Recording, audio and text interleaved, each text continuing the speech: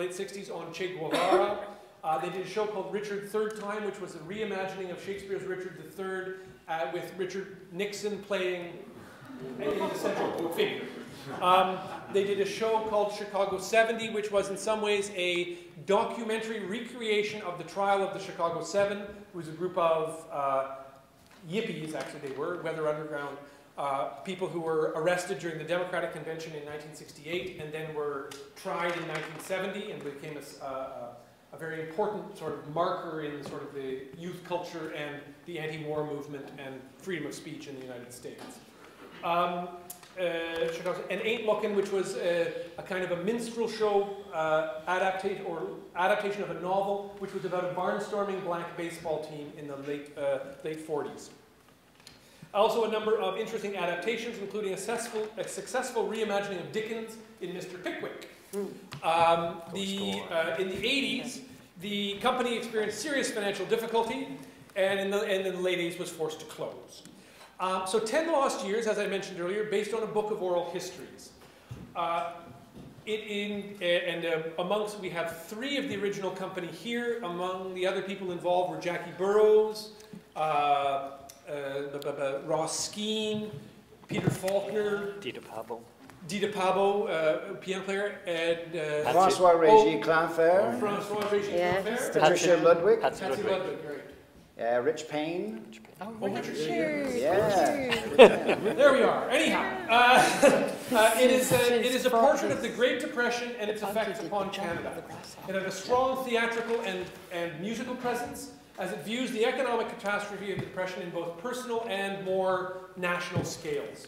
There's music, humor, and some wonderful set pieces, including a radio broadcast section talking about the role of radio in Depression society, which we just talked about this morning in second-year history, and also a trip across the country on the railway.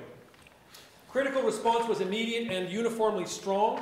Urjo Correia called it a kind of musical theater which is funny, insinuating, and touching. And on one of the tours, the Lethbridge Herald extolled the nationalistic aspect, saying, Canadian history, Canadian culture, and Canadian thought. It's not Ibsen's Norway, nor Shaw's Britain.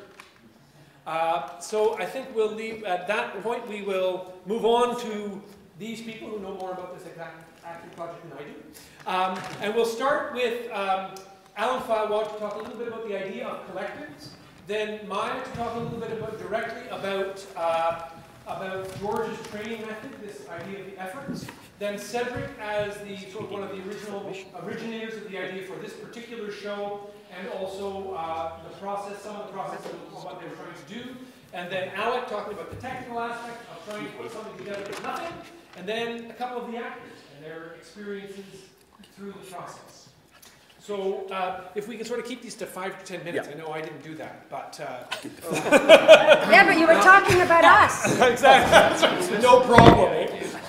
As a theater historian, to my mind, 10 Lost Years marked the pinnacle of achievement of Canadian theater in the 20th century. I'm serious about that. I think it was one of the greatest productions I've ever seen in my life. I've seen theater all around the world. I've seen great theater. I've never seen more exciting theater than I saw that first night in TWP.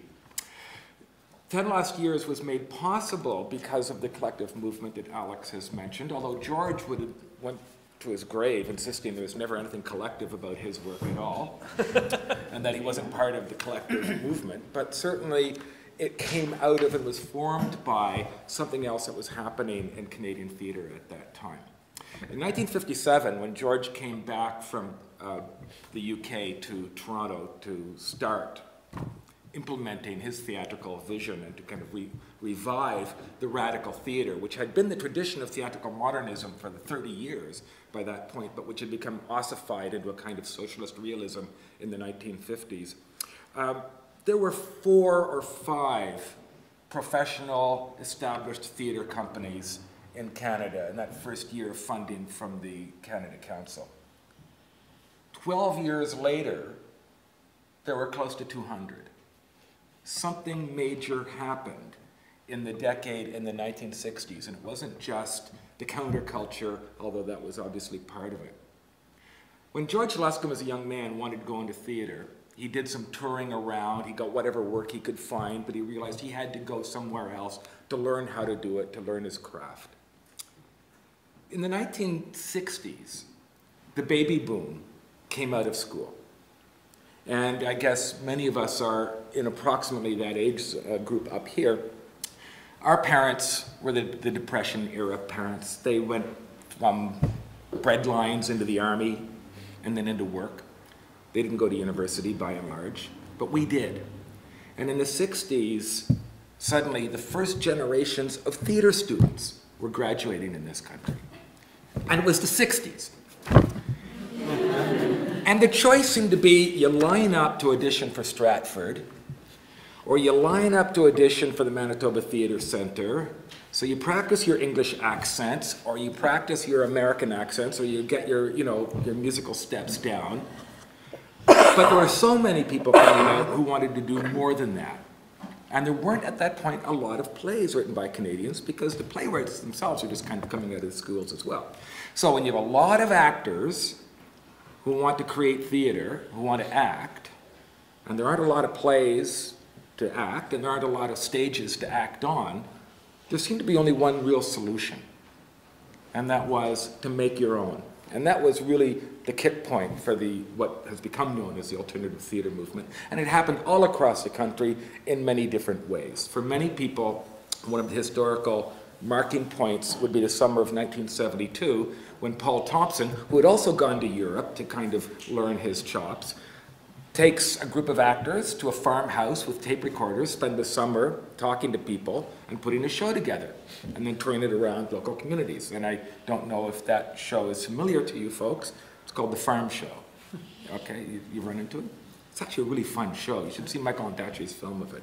They will. They will, it's great. Over the next 2 years, there were probably 200 or 300 similar kinds of shows done across the country. In 1974, I was in a group in Newfoundland. We spent the summer in a mining town in the center of Newfoundland with tape recorders, talking to miners, putting a show together about their strikes and their history and their lives, and training around the Atlantic provinces and so on. People were doing that in every part of the country. Suddenly, this had become a kind of a movement. This was the phase of collective creation. And it became a real headache for the arts councils because whereas they had started off with half a dozen companies and they all knew what a company looked like. A company had a board of directors and an artistic director and it had a season and it had a publicity machine and it filled grant applications. Suddenly there were hundreds of these groups across the country popping up and saying, well, we spent the summer, we put together a show and we're going to keep on doing it. Some of them became, Toronto Free Theatre. Hippies, we're going to do free theatre. It's CanStage now, most of those companies disappeared, but kind of some stuck in. And all along, George was working his things with TWP in his own way, off the grid of that kind of evolving system, but it was coming into his theater space. And one of the key things that met there that made 10 Lost Years possible was, like the collective theaters, and like George's own mentors, Ewan McCall and Joan Littlewood, this whole movement had a profound belief in the creative power of the actor as a theater maker, and not just a kind of a walking, talking mannequin, not just the interpreter of a text, but in fact the formative principle of a text, the creator of the text. What George brought to this, and I think Maja will address this concretely, is things like the farm show or the things that we did in the Mummers Troupe. When it was good by accident. In other words, raw talent, self-learning, right? So a lot of that stuff didn't actually get past the first steps. And the ones that were great really were great, but they were very unsystematic, right? It was people just trying stuff out. What George brought to it was an insistence that there was a craft in this kind of work. And I think that was probably the point at which I could turn it to Maja. So I just take over. I hate watching people straining. Put your necks out. I teach physical theatre. I can't stand seeing a single neck like this. So I'm going to stand. So you don't. There is, and Maja, if you want to, we can record you even in front of the desk if you want to get okay, out there. well, we'll see. If you want to dance. That's a little too close, eh? I just want to, I'm not going to read from my play, but I do want to show you the first page says, to my theatre mentor, the late George Luscombe. And he basically, it was almost like George sat inside my brain when I decided to become a director and guided me through, reminding me of some of those incredibly important disciplines of theatre. One of the things that happens nowadays is that people get a little taste of this and a little taste of that when they're learning to be actors. But after I'd finished my British Drama School training in Glasgow, Scotland, I came straight to Canada and auditioned for 2 theatres. One was the St. Lawrence Centre Company, and I walked into this huge kind of big, barn of a place and did my little pieces. And then I went into 12 Alexander Street to do my little pieces, fell in love, and didn't even look back. There was such an incredible feeling of circus in this place. And I say circus because George Luscombe actually believed in the empty space, a bunch of seats for the audience, and platforms to set a sort of a backdrop to the most exciting thing that you could ever look at and listen to on a stage, which was people's bodies and actors. So he always thought that the most colourful and thrilling thing was the actor's body, more so even than the voice. Some people used to complain that actors actually in his plays shouted a bit too much. But he carefully crafted a company. In some ways, you might think it was a little like the way a commedia dell'arte company would be put together. A little taste of this kind of quality in an actor's body, and a little look here, and the tall, lanky one, and the little squat one. I think I was the little squat one. And he crafted a company together, and then he trained us. And he didn't just talk at us. He forced us to go through physical training every single day, believing that space was the most powerful energy that we could create, so that we actually infused the space around us with our energy. So that after the first month when we were auditioning for him, he started off with 60 actors and he was going to pick 12. When we would go every single day, work about 8 hours a day, and 5 days a week, because we always believed there should be 1 day off for family time and 1 day off to learn your lines. George Luscombe, actually that was a wonderful principle of his. And he would teach the actors to move around the space so that we were all equidistant from one another. So we were like a flock of birds or fish in the ocean, and we could turn on a dime. But in order to understand space, we basically had to do this, grilling this work every single day into our bodies. He trained us in the efforts. Now, I say the efforts more than Laban, because I think George interpreted Laban into his own version of the efforts. The efforts are the dynamics of speed, weight, and direction.